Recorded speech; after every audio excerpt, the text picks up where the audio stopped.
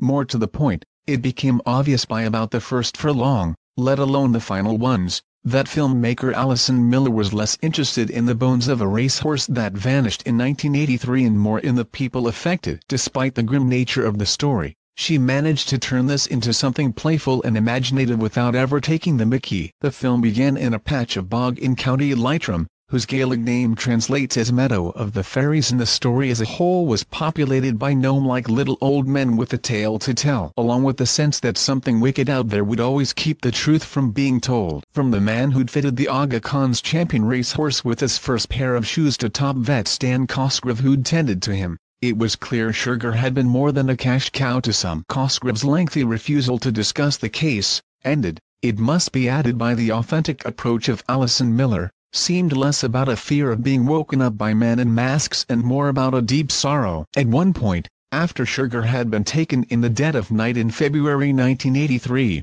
a terrified trio of racing journalists was summoned to a meeting with IRA men in a Belfast hotel.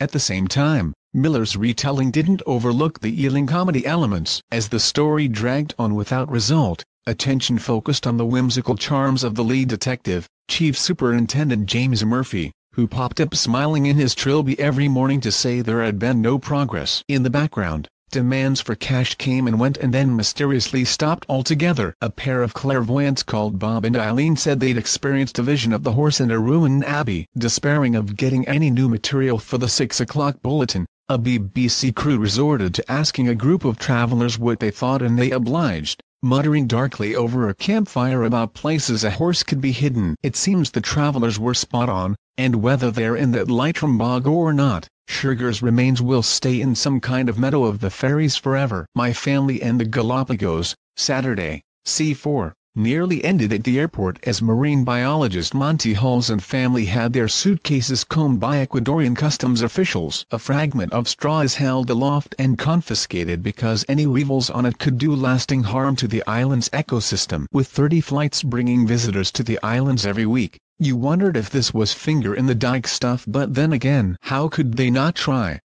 I'm sure Monty wanted to bring his family with him as he fights to preserve the Galapagos, and I'm sure they wanted to come. At the same time, showing us the place through the eyes of Monty's two wonder-struck little girls was something of a masterstroke. You couldn't help but share their delight at the sea lions dozing on benches in the town square and the centuries-old tortoises plodding through the bushes. My hard and fast rule about kids saying cute things was broken by Isla's line about ocean pollution. It's distinking all the turtles.